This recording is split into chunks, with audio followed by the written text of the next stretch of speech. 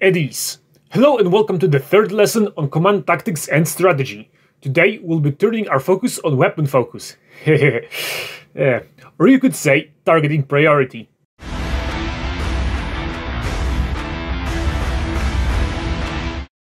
The topic is a rather important one, since degrading the enemy's combat capability purposefully, although happening naturally as you achieve kills, is a sure way to limit your own losses. Before we can go blow stuff up, we need to establish what poses the highest threat to our forces. For that we'll apply what we've learned in lesson 1, where we've talked about ship roles. Picket screener counters small craft. Use larger ships than them to engage favorably. Usually screening weapons on them are untargetable, so be prepared to liberate the whole ship. Hunter-destroyer counters larger craft. Use squadrons of small picket ships and wings of fighters depending on the specific hunter-destroyer to hold them away from your value targets and finish with light artillery if necessary. Brawler counters non-brawler similarly sized craft. You can harass them with fighters and small hunter-destroyers to disable them and give an advantage to your line ships when they inevitably get engaged by them. Carrier counters any ships lacking AA. Remember to blink plenty against them and destroy them with what you have available.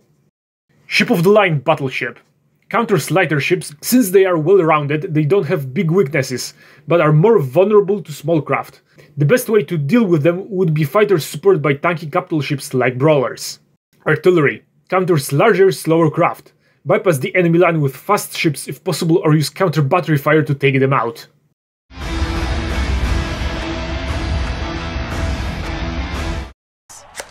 Kaboom! Just hold your horses a little longer, we're almost at the blowing shit up part. We know what goes against what, so now we can go through the targeting order. 1. Repair ships. As you might be able to guess, repair ships are first on the list. These ships can come in a variety of flavors. One big one would be fighter support ships, capable of rearming and repairing fighters and gunships. The only exception to that priority is when the enemy has little fighters in the case of fighter repair, and large capital ships in the case of ship repair. Big ships with vulnerable hardpoints that can be targeted by hull cannot be repaired by in-field repairs. 2. Hard counter ships. If a particular ship counters your composition so hard it paralyzes your ability to execute your battle plan, it's the next in line. Hard countering is industry slang term for being very good at opposing your battle plan and/or ships and weapons. It's a rather abstract term, and you'll have to develop a sense for it as I can't explain it well. It's an instinct. Some examples of hard counters would be Nebula Bees against Victory 1s or DP-20s against Interceptor 5s or Karak cruisers. Remember that not all ships need to be completely destroyed to prevent them from doing their job. On some ships, you can focus fire on the subsystem that provides the vessel with the inconvenient function. 3. Critical hardpoints. Hiding under this are all the hardpoints that aren't part of Category 2, but provide the ship with very important functionality. Hardpoints that are included here are shield generators, engines, hangars, tractor beams. These hardpoints aren't absolutely useful, i.e. their usefulness depends on your fleet and tactic. You need to evaluate which ones actually help the enemy meaningfully. The most basic decisions here are as follows. Would the enemy have shields left after the time you need to destroy the generators? Sometimes your ion and laser firepower can drain the shields faster than you can kill the shield generators. If that's the case, destroying them is redundant. Does most of your firepower pierce shields? If so, the whole DPS gain from destroying shield generators will be minimal. Will the enemy try to move at all? If you're in a rather static line battle, your enemy would be unlikely to move anywhere. This can change if you plan on retreating one of your ships to recharge shields. The enemy might elect to go for the kill on it. Then their engines are an important target. Are the fighters any good against your fleet? If you have a lot of AA already, or the hangars house fighters that can't really hurt your plan, like A-wings against capital ships or type bombers against other fighters, you won't gain much by killing the hangar. Does the enemy have any reserve fighters left in that hangar? To answer this, you might need to use more deductive reasoning than usual. Consider how many fighters have you killed, how long the ship in question have been in battle, and how many fighters are embarked on it in total. If you've killed most of the reserve, don't bother shooting the hangar. Can the enemy tractor beam hold your ship? Generally, tractor beams can hold only ships smaller than the vessel on which the projector is installed. If they can't hold you, there is no point in destroying the tractor. Warning, interdictors, due to their grav wells, can hold massive ships in their tractor beams, even capitals. Do you even want to move? The tractor beam only stops you from moving. If you plan on staying put, it won't interfere in that. 4. Soft counter ships. Soft counter is an industry term for something that is good against your game plan but doesn't debilitate your ability to execute it. A good example might be Bakura destroyers against other cruisers. Their heavy assault missiles hurt cruiser-sized ships plenty, but it's not like you will get deleted from existence in a matter of seconds by them. Again, it's more of an instinct and I can't explain it any better. Yeah, I know I suck. 5. The rest. That is, anything not covered above.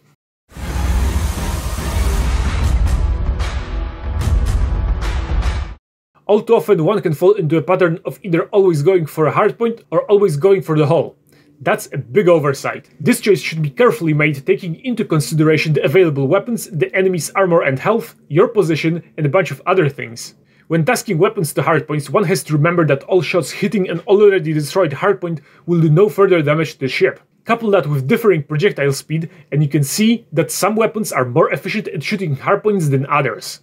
Generally, you first want to look at the ship's overall health. The weaker the ship, the smaller the weapons you will want to use against them. Then you need to evaluate the projectile speed. If that's low and the fire rate is relatively high, such that you'd fire again before the first projectile hits, you probably want to shoot that at the hull, especially if the projectile 1 or 2 shots the hardpoint. The big exception here are proton torpedoes. Commonly you'll need these weapons to punch through the shield of a ship and disable a critical hardpoint. In that case, you can task just enough firepower to destroy a hardpoint in a single volley, disregarding overkill due to fire rate. As an example, it takes around 20 medium torpedoes to destroy a shield generator on a capital ship and about 6 large heavy torpedoes to do the same.